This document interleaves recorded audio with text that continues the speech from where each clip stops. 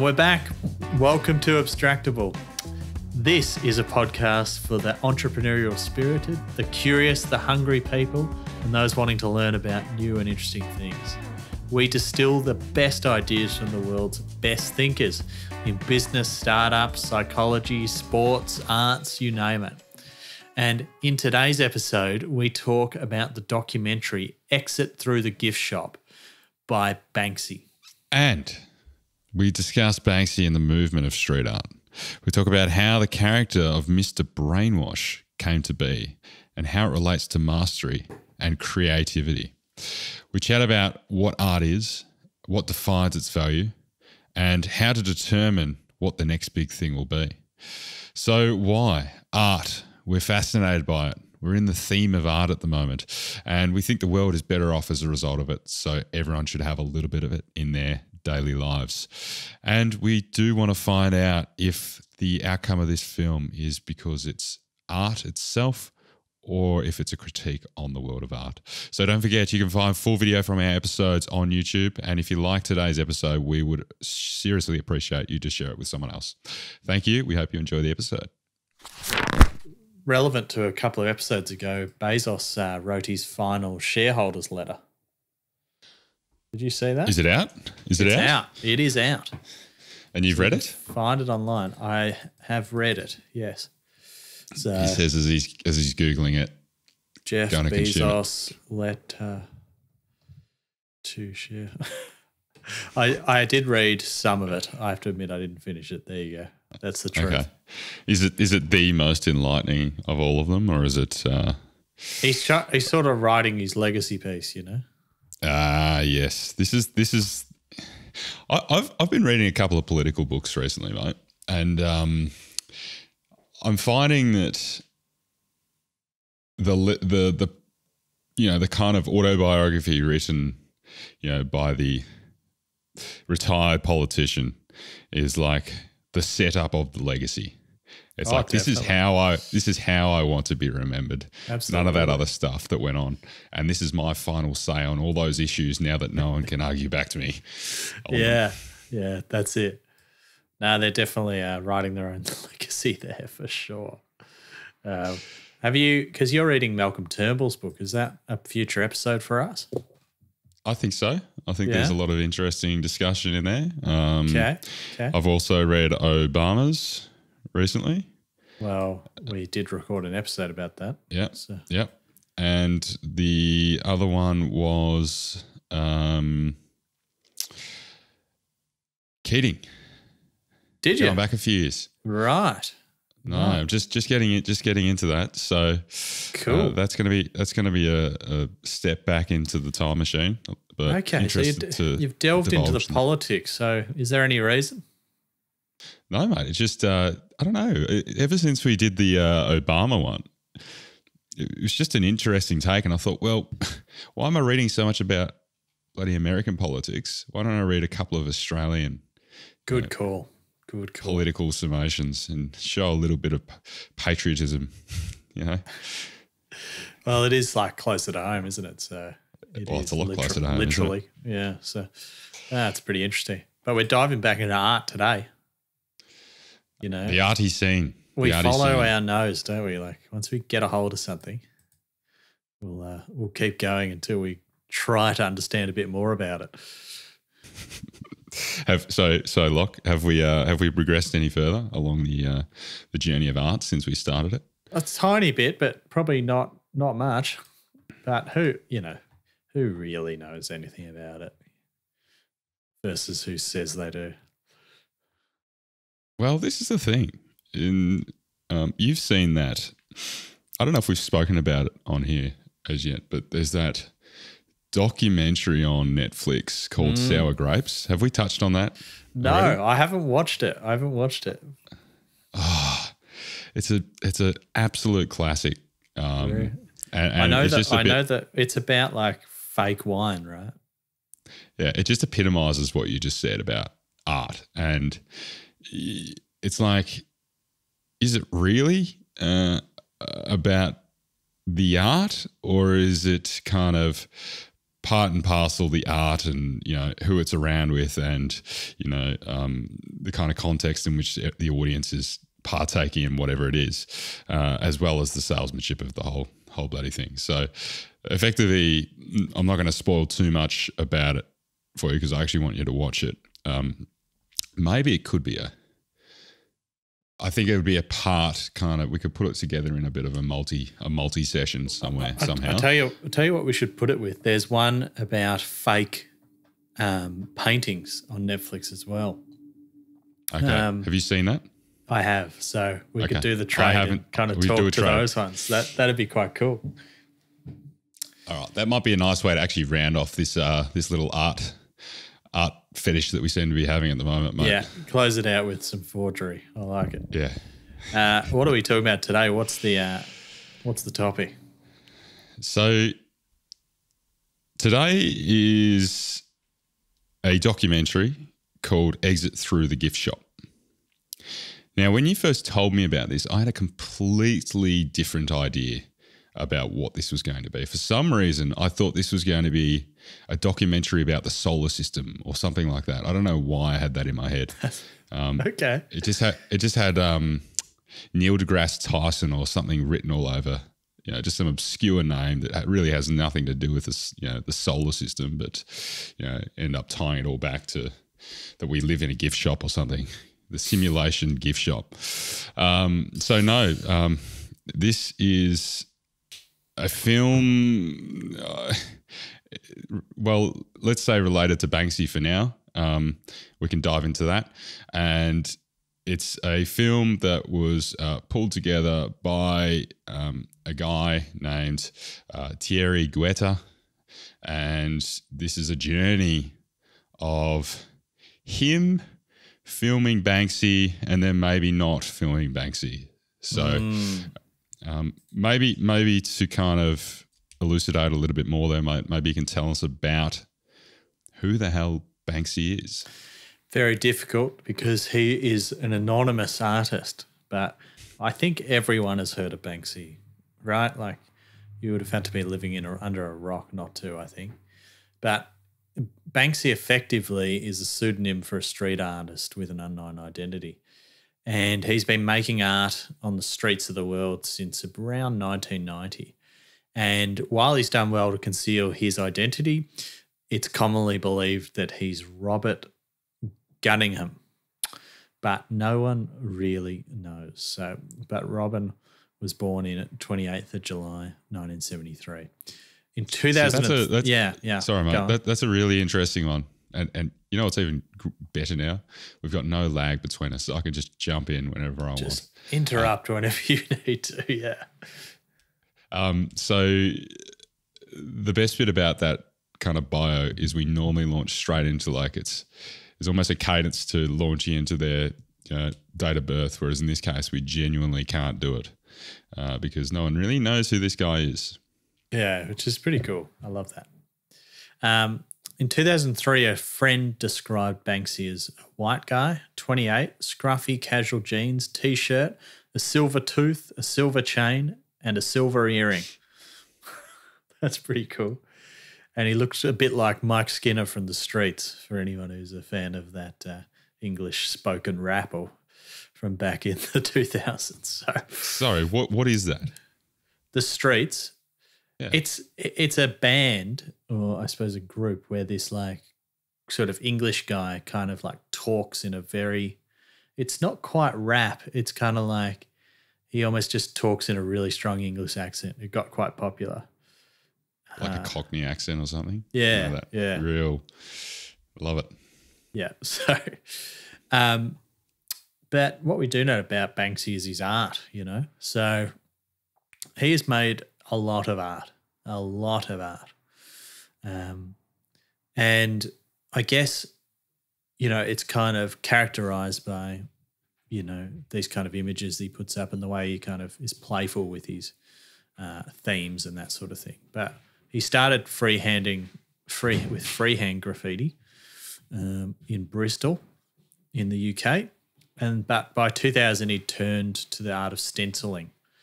And the story is that he realised how much less time it took to complete a work while stenciling, and graffiti or street art is illegal.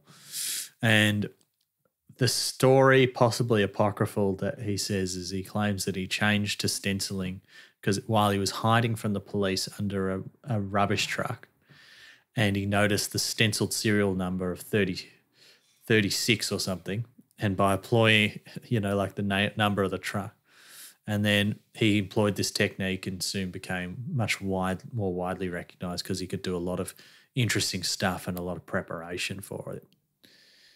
So maybe, mate, just as a nice little explanation there, the stenciling is basically like cutting out stuff from like cardboard or paper and then laying that down or sticking it against a surface, and then Banksy's really renowned for the black paint that he uses, maybe,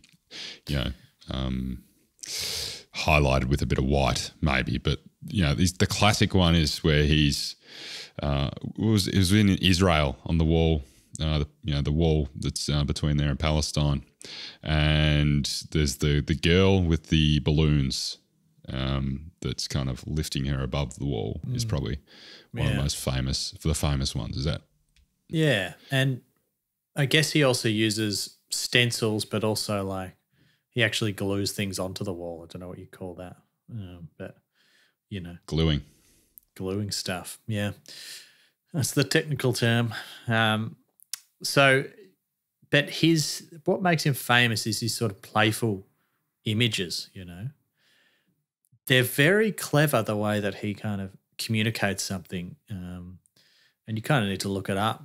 You probably already know this if you're listening, but he has generally a sort of anti-war themes or anti-establishment stuff, or he's poking fun at something or capitalism or something. And he uses a lot of there's a lot of rats that he uses in his work. But he's been making this stuff forever, and he became really famous for it. Now, there are hundreds of pieces of art, but a couple of the key ones are, he did a lot of stuff around the Gaza Strip, like you said, which was kind of controversial. And in 2018, one of his works, by this stage, it was so, it was wildly popular, and it sold at an auction at Sotheby's in London for £1 million. It's about $3 million. Does he get that million pound? Like, yeah. But who receives the money if no one knows who it is? Oh, I assume there's ways and means, Ryan. You're a clever guy. Well, no, yeah, that's true. Is that what Bitcoin's for? Yeah, other people on-sell his work, right? So if you bought one, you could sell it later, but yeah. Anyhow. Trusted inner circle members. Yeah. So the gavel drops and it's sold, and an alarm sounded inside the picture frame, and it started shredding the art, which of course made it even more valuable. And he posted it on Instagram saying, going, gone. So it was obviously one of his associates was there, probably, perhaps him himself. So super playful, super clever, but he made this movie that we're talking about, or this documentary, Exit Through the Gift Shop. And it first aired in 2010 at the Sundance Film Festival. And in late January 2011, it was nominated for an Oscar.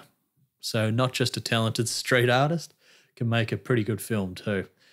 And this is what he said about the nomination. "This is a big surprise. I don't agree with the concept of award ceremonies, but I'm prepared to make an exception for ones I'm nominated for.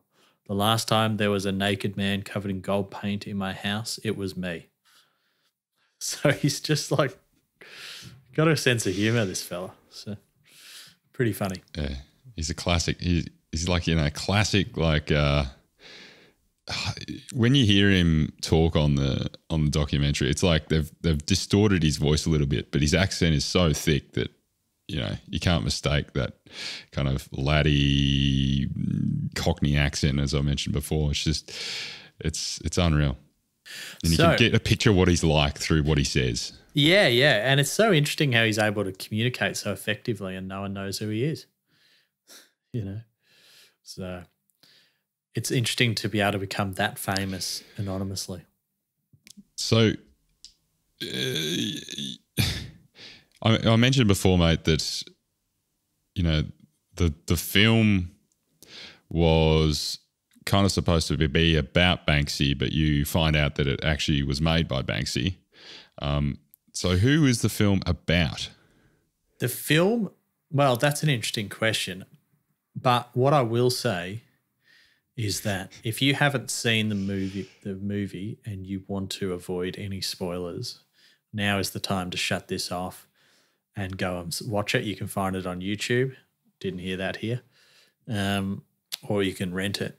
And from now on, we're going to be talking about the movie in more detail. So we don't normally give disclaimers tonight, so that's very kind. Yeah. Look, but I feel like the spoiler thing, it's not really required for a movie that came out in 2010. But we're good people, so we'll do that.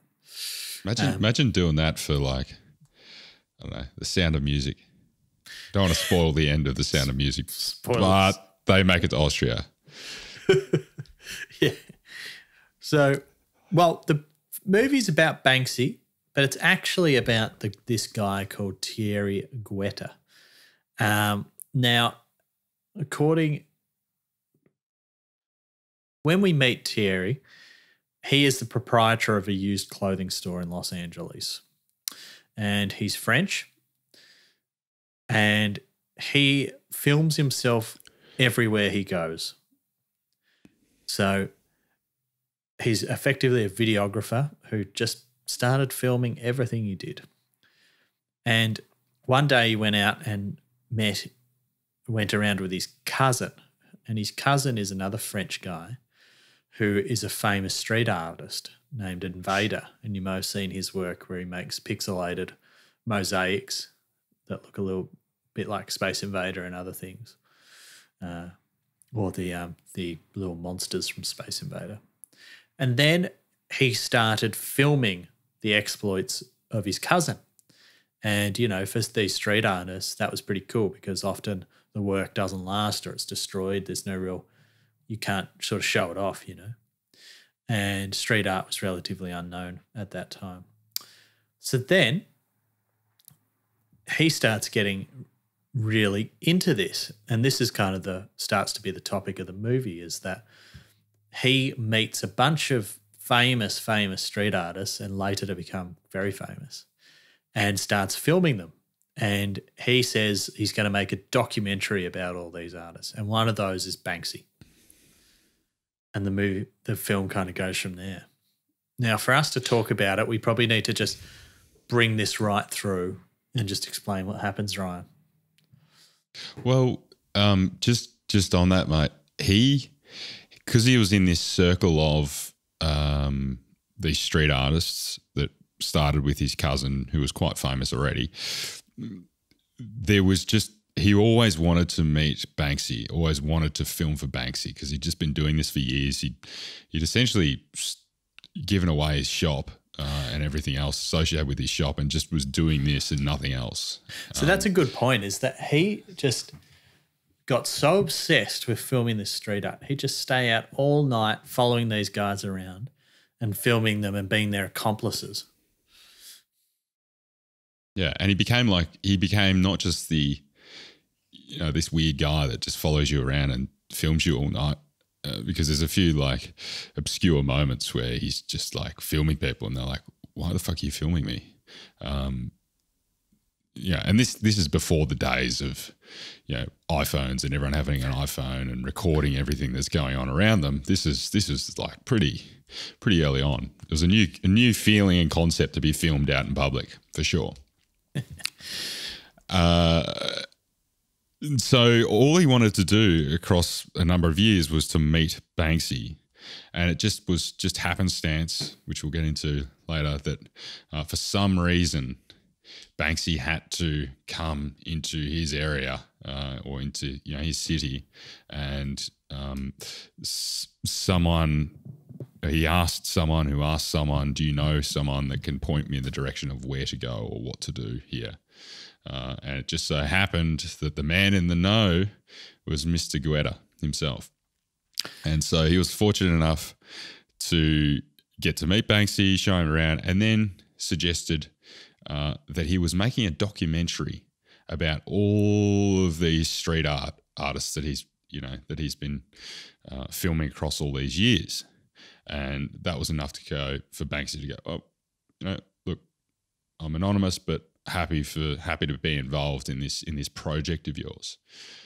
And as the story goes, little did Banksy know that this was just a load of shit. All that Greta had really done, he'd just been filming stuff. He'd never looked at the films. He'd never made record of what was on the films. They were just a bunch of tapes sitting in a bunch of rooms on a bunch of shelves in his house. It was just chaos. They'd basically never been watched back as far as I could discern. Yeah, it's like, how weird is that? Right? But I guess he just wanted to kind of hang out with these guys and the rush of going around and watching them work and all that kind of stuff, Well, this is quite interesting because effectively all he is he's just a groupie. But because he's got a video camera in hand, people think there's some legitimacy to what he's doing, and therefore, he's our videographer guy. He's making a documentary about us. And then all of a sudden he's got an air of credibility around him that he's the videographer guy.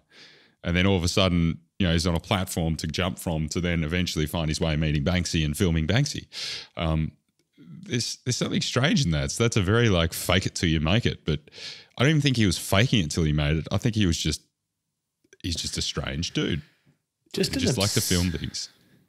Just an obsessive guy. So it gets to the point in the film. I challenge you here though, mate, right? I mentioned the iPhone world that we live in now.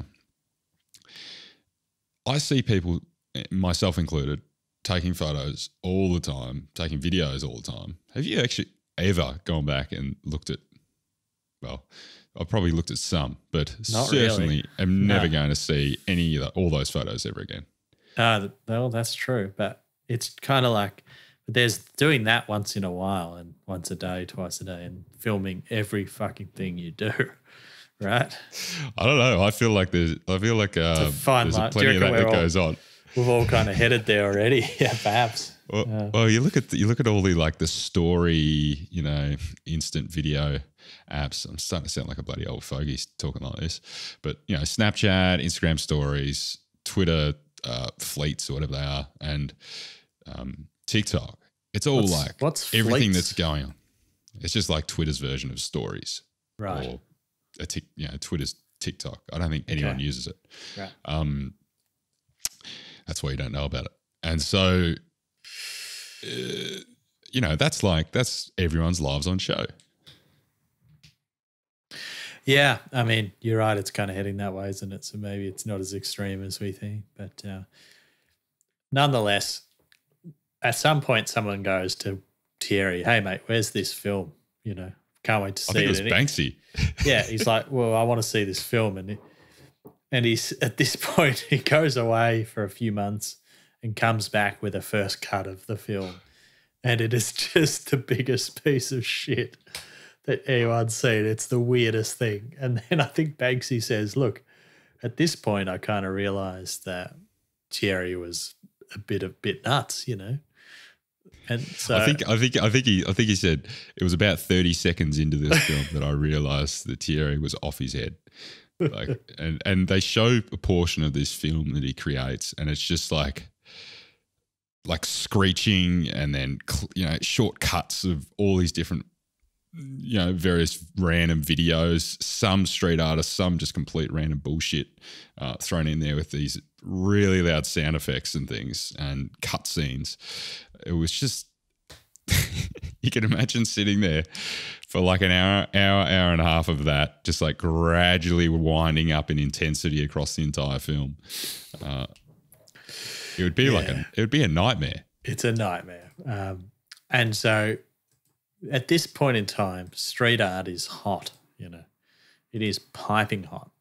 And Banksy's done his first big show, and everyone's selling pieces for hundreds of thousands of dollars at this point. And so Banksy sort of says, just to get Thierry the hell away from him, he says, can you go back to Los Angeles and just start playing around making some art, And, Thierry, being completely obsessed with Banksy, saw this as his mission, And so he goes back to Los Angeles and creates the biggest compilation of art that you could possibly pump out. He's making 15 pieces a day. He's like, hired, he's remortgaged his house. He's hired all these people to make art for him. He's basically just ripping it straight out of books, and he starts calling himself Mr. Brainwash. And this is kind of where it starts to get really weird. And you realize that the story's not really about Banksy. It's kind of about this guy who's become this overnight street artist. Yeah. Well, it's at this point that Banksy goes, I realised this guy was nuts. So I proposed to him that he goes and makes art and I'll actually pull the film together. And so then the documentary became about Thierry and kind of just goes full 180 back onto the videographer. And it gets to the launch of this thing. And, it's absolute chaos. It seemed like they were probably a couple of hours out from the event. He's got about 10,000 pieces of art that he needs to put out in this exhibition. So he's putting on one out. So he puts on an exhibition. Yeah. So he puts on, it's probably the bit we missed. Yeah. He goes, I'll put on an exhibition. He gets a quote from Banksy, gets a quote from Shepard Fairey, who he knows, and starts to build a shitload of hype around this. And then people turn up and they love it, And little do they know, he's just a madman who's just scribbling randomly on stuff, or he's got like a book of art and he's just taken, old versions of Warhols and stuff and like sprayed something on top of them or whatever, and people are just loving it, and he starts selling them for 50, 80,000 and all this sort of stuff. And this is kind of the point of the documentary where it's sort of like this guy kind of created himself and everyone just bloody loved it. And the best bit was if you were one of the first 50 people through the door, you got your own unique, Thierry piece or Brainwash piece, right? And he basically lines up 50 prints. By that point in time, he'd broken his leg, so he's getting wheeled around in a wheelbarrow or he had a weird scooter thing that he was riding around on. And he just lines them all up beside each other and just pours paint on them as he's riding past. And those were the 50 pieces of art. And they probably weren't too far different from the other pieces that were a part of the show. So I guess this is the point that Banksy's kind of trying to get to, is like, what is this? What the hell does this mean? What does it mean for my art? What does it mean for art in general that this guy could just go basically make a bunch of shit up that didn't mean anything, not even to him, and create some sort of hype machine to sell and people really enjoy the art? So is it art, Locke? Yes. Yes, it is. And why do you say that? Because it may not be good, but it has an impact on people. So therefore it is an artwork. Mm. And I think it's an expression. Like it's the way I see it is it's a very real representation of this dude. His art is totally fucking chaotic. Like it's basically, yeah, as you say, a printed copy of some other famous piece of art or slightly modified other piece of art from an art book. And then he just splashes some shit on it and then puts it on the wall. And, it's like chaos. And I just feel like his art and what you see in it is a representation of what's going on in his head. or the character that is him in this film. It feels not very genuine, the art he's making. To me. It feels mass-produced, certainly. But I don't know. Where Warhol was doing that, that was the point of it. It had a point, Whereas for him, the point was to sell a bunch of paintings. And that is not an artistic point. It's just so like that's where the grayness comes in, And then, that kind of idea that we talked about in one of our episodes is like how much of the artist's intention is important versus what it makes people feel when they go. Because a lot of people went to the show and really loved it. So Banksy was clearly trying to say that. I think I think at one point he says, "I don't even know what I'm trying to say," but I think the tone is that this kind of is bullshit and it delegitimizes the work of real artists. Do you think? Well, maybe, and I don't know. Maybe it's the classic metric of time. If we're still talking about Mr. Brainwash in 30, 50 years' time, maybe he was the innovative artist that we just didn't see at the time. Whereas, maybe we won't be talking about him in 30 to 50 years' time. So the standing of the test of time is probably a big piece here. But in order to stand the test of time, I think you actually need a platform from which to stand to begin with. So that's the hype factor I think that you're talking about. So maybe there's something in that about you need to create the platform so that you can be seen at the time that, the time of the art, the time of the existence of it. But depending on your art, maybe that's what helps it kind of persist. Persistence of memory, if I want to be a little bit punny there. Ooh. It's an interesting point.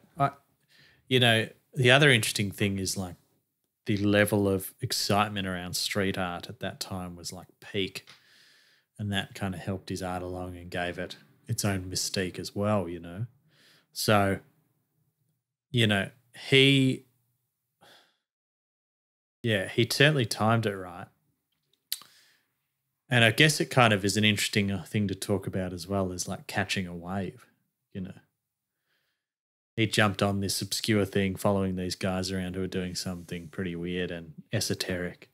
And over the period of 10 years, it became hugely popular. And by that time, he was right in the thick of it.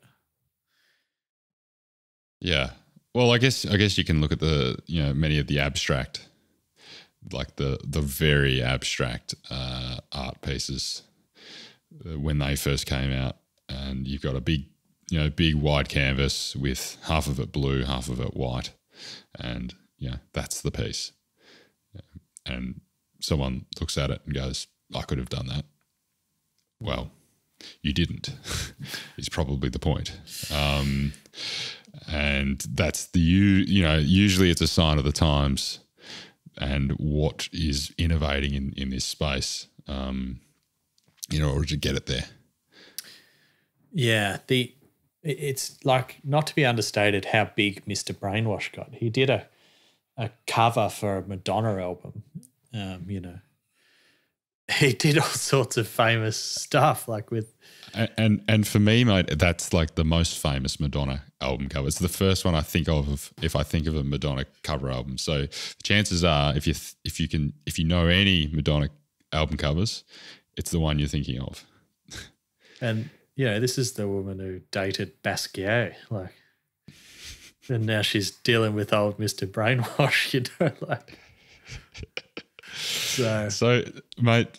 So here's a really okay. So the film won an award, the Oscar, And so obviously the film it didn't win the Oscar. It got nominated. Sorry, nominated for the Oscar. So in itself, the film is certainly a piece of art.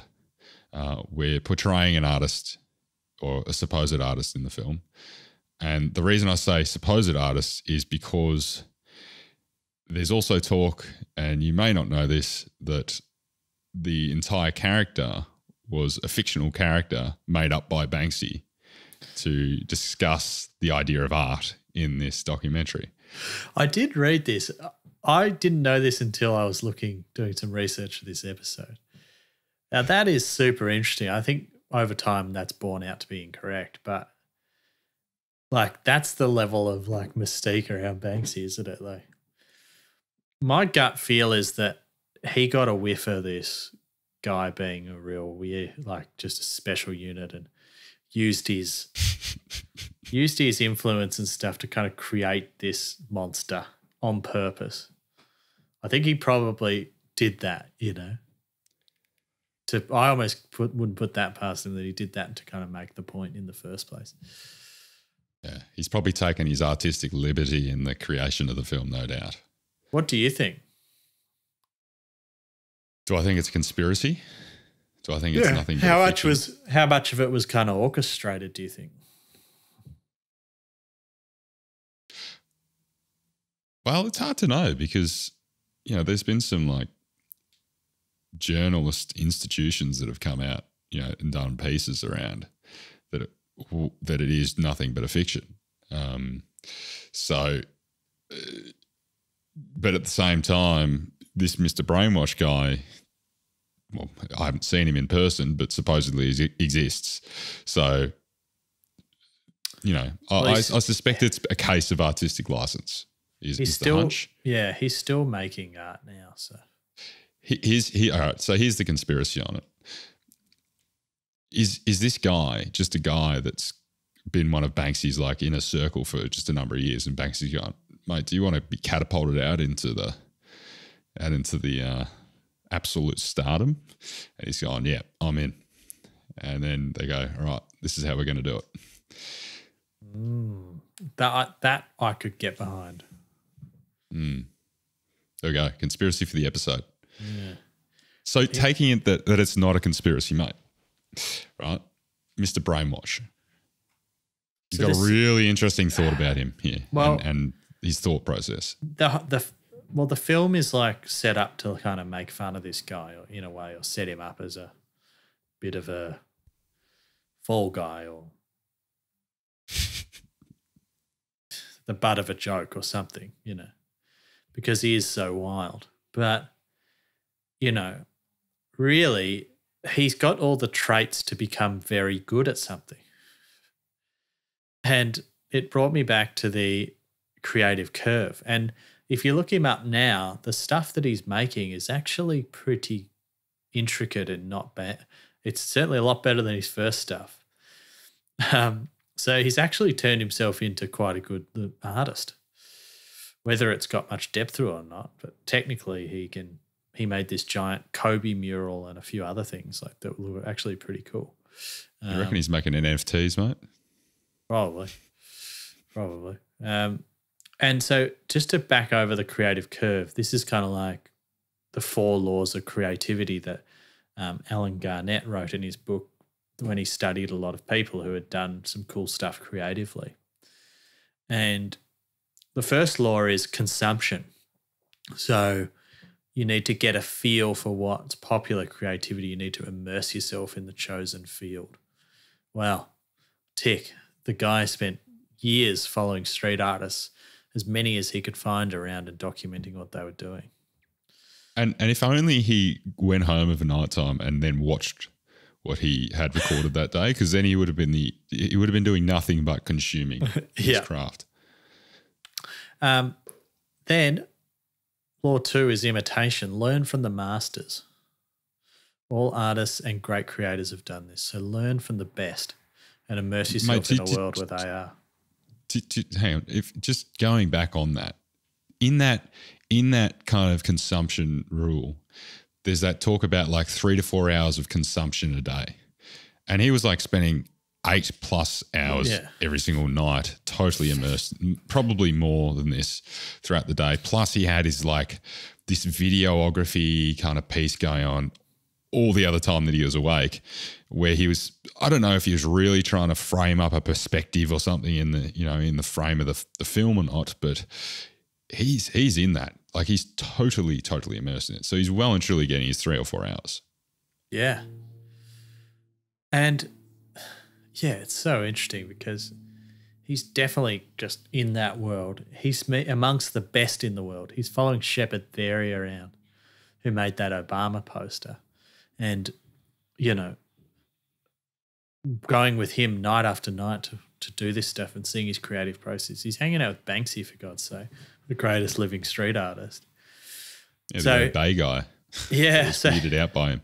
Yeah, so he's just absolutely, you know, surrounded by greatness, basically. And so that's kind of like he can imitate those masters, but then he also covers him for Law 3, which is be part of a creative community. Get people around you that are also creators. And you really need a master teacher, a sort of muse, and a collaborator as well. So, and you need a promoter. I mean, tick, tick, tick for him. And then last one is that he iterate. So always be working on your art, always do that. And once he starts something, this guy, Thierry, he becomes obsessed by it. So once he started making art, he was making art for hours every day. It may not have been good, but he was iterating the hell out of it.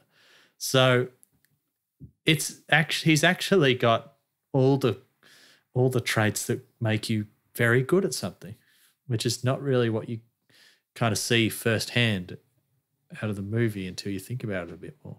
So that's my contrarian take on old Mr. Brainwash. I love it, and I reckon it. You know, maybe we're on our oversensitive pattern recognition mode, but mate, I'm into that. I really like this the piece about the Law 4 iteration too. You are not your art, and you kind of mentioned before that you didn't feel like he was maybe genuine. I'd maybe see that as though, you know, if someone like pissed on his art, he probably wouldn't care. He'd be like, great, move on. I've already done the 60 other pieces in the last 2 hours. Yeah, exactly. Like he's just an art machine, this guy. And so, mate, like probably the biggest thing that's driven all of that is that he's just nothing but obsessed. And he was nothing but obsessed, and then he essentially pursued that to no other end. Yeah. So much so that when, you know, he got given the handed down the tablet from the man himself, Banksy, to say, go off and create, my son. He remortgaged his house, his family house. Now, I think that's pretty extreme. However, you know, it really shows that he was committed. He was going for broke. He was going to make it happen. Imagine being married to this guy. Holy shit. Well, that's the thing, is he was never home, and he was always like seemingly on the other side of the world as well, like traveling around, not just doing that in his home city, but he was traveling all over the place with all these artists. It's unbelievable. But he was either had money, he was being spotted the whole time, or I don't know, he's just able to get by on essentially nothing. I couldn't quite work that out, but he wasn't in it certainly for the coin. He was just in it for, you know, satisfying his interest. And what he did is pursue the associations that he had and the networks and building them up. What it felt like for me, mate, when I first saw him was, have you seen the movie American Beauty? Yeah. A long time. I'm not sure. It's got Kevin Spacey, isn't it? Doesn't it? It does, yeah, Kevin Spacey. But no, I don't think I've actually seen it. Now I think of it. It's a good film. It is a good film. Creepy film, but good film. And another classic, just, critique of society. And anyway, there's this really strange unit in this. It probably has some similarities, but he's a much more like reserved and quiet character as opposed to being this like totally obnoxious and just in your face character like Mr. Brainwash, who goes around filming things as well. And he's just like, one day he's filming a plastic bag just like swirling up in the wind, and he was just taken away by it. And he had his girlfriend there who's one of the main characters in the film, and she's taken away by the fact that this guy, this artist, this videographer is filming this thing and just thinks that is so cool, he is so cool, and all the worlds combined, mate. So a lot of like parallels for me to that level of obsession, to the point that no one else really cares. To the point where you don't really care what anyone else thinks about what it is that you're doing. So the other thing I had here was, it is like that classic saying of the harder you work, the luckier you get. Yeah. Because this guy he was immersed. You couldn't be kicking up more dust than what this guy was kicking up on a daily basis. Creating a dust storm, this guy, yeah, seriously. And every single one of those, bits of dust was a chance at just finding another connection, meeting someone else, encountering a weird situation that just ends up going to some extraordinary place. And effectively that is what ended up happening at the coalescing of all these bits of dust to the meat of Banksy. So it was almost like he was just playing the ground for connections. He was doing like the internship, for a number of years there, and just getting himself on a platform that he could really launch from later on. Yeah. Now he's rich. Well, maybe he's a visionary. He's he was strategic the entire time. And it was, that kind of masquerade that he had as being a videographer was all just part of the story, part of the strategy. Yeah, it's kind of a good thing. It's like a good example of like, do something for free if you love it and you think, This is it, mate. Give back. Give back. It's strange what comes back when you give to something, particularly something that you're interested in. Therefore, you're going to give it a go. You're going to enjoy doing it yourself. You probably go back and do it again. There's something about that. I'm not going to kind of point it on good karma, but there's something in that. Yeah. What is the takeaway from this? That Banksy kind of, just to close out on Thierry. What's your takeaway from watching this film? There's something extremely fascinating about this movie. What is it that you take away from it if you're going to distill it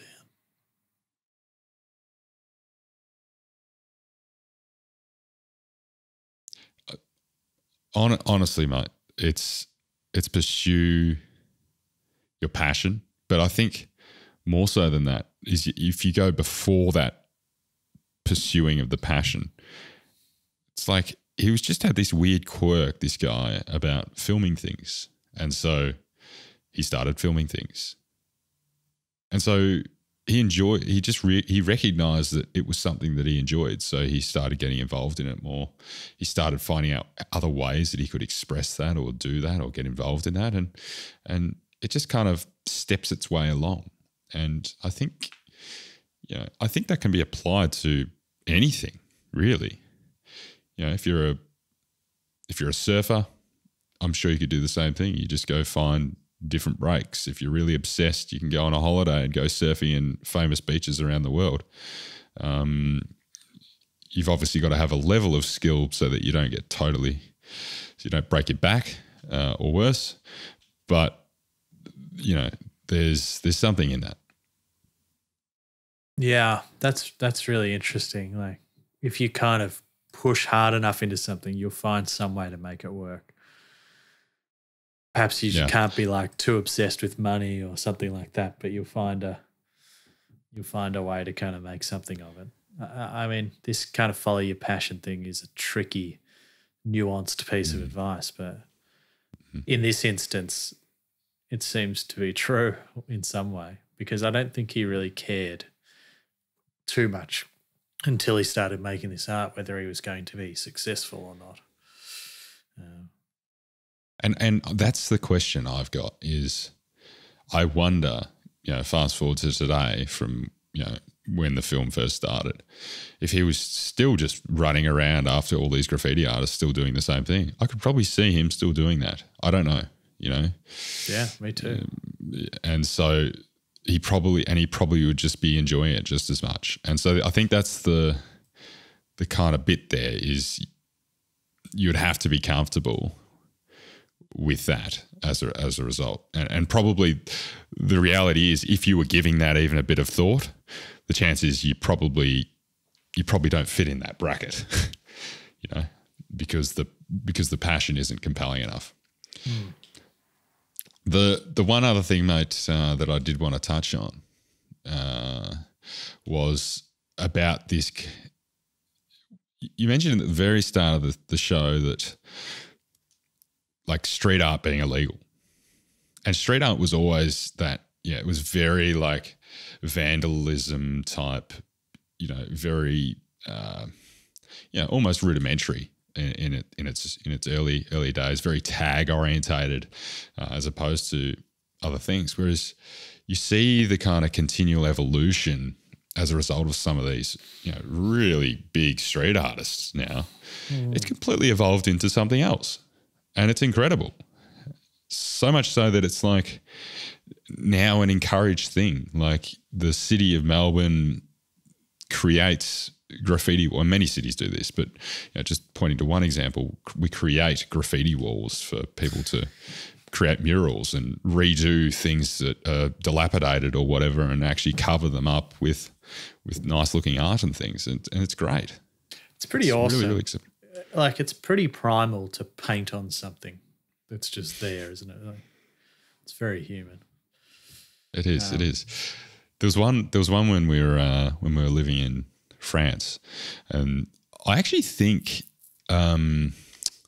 Invader may have also been from Lyon or nearby. Cool. I think he was French at least. But there's a guy there called M&M Flacking. And it's a very similar, like, mosaic thing to the Invader guy. Okay. But what he does is goes around and basically fills in potholes or fills in cracks in the paint. And in France, there is a fuckload of that everywhere.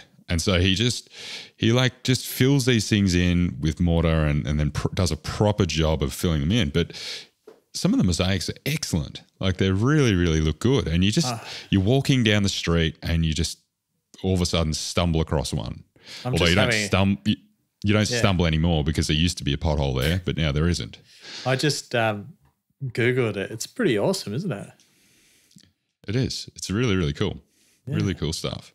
And there's some decent sized ones, and some in really obscure places, like on main motorways and things. It's just, it's very amazing. Cool. Yeah, what a great idea. Very interactive. It's always present. So where's it going next, do you think? Well, one thing that I did also notice, the Space Invader stuff, there's an app called Flash Invader, and you can kind of go around and snap up all the Space Invaders around the world. We've got a friend who's almost clocked the bloody thing. It's almost like been gamified to. That's pretty cool. To go back to the Space Invader game. So it's like, or maybe it's like catching a Pokemon or something. And so, that's a real kind of new form digital marketing ploy for that artist, though, to try and get some exposure and stuff. So yeah, we're seeing new forms of art take hold. We're seeing NFTs, non-fungible tokens, be used to sell and trade art. Now that's a really interesting concept. And that's obviously going to give way to the real trading now of video art. I think video's going to increasingly rise as an art form. That seems to be true as the price of screens drops, seems to be the way it's going, doesn't it? Yeah. I used to not stand video art. I've been to a few museums that just had essentially showcases with video artists, and I think I've come full circle, mate. There's some really, it's usually very weird, very esoteric, quirky stuff, stuff that trips you out or is just totally obscene. But there's some interesting stuff in there, It's I haven't seen it's a form lot of it, expression. I'm sure it is. Like, yeah. I'm keen to see what's coming next. Any predictions from you, mate? Whilst we're making predictions, I probably don't know enough about it, but I think street art's going nowhere. Like as it's not going to disappear. You mean? Yeah, sorry, that could be misinterpreted. It's not going to disappear. We're urbanizing so much more. Like I feel like using the built environment to communicate is becoming more. It may not be the hot thing, but it's going to be around for ages, and it's probably the biggest exposure I have to like painting style art is street art in my life, because you just see it. That's one of the cool things about it, I think. So, I totally agree, mate. And to be honest, as we move into this increasingly digitized world, who knows where that goes? Who knows where that goes when we start wearing, when Apple or Google bring out their next set of fancy visual glasses and you start seeing art everywhere. I don't know. What does that look like? It's super interesting as well, like that a lot of street art, like if you talk about Invader or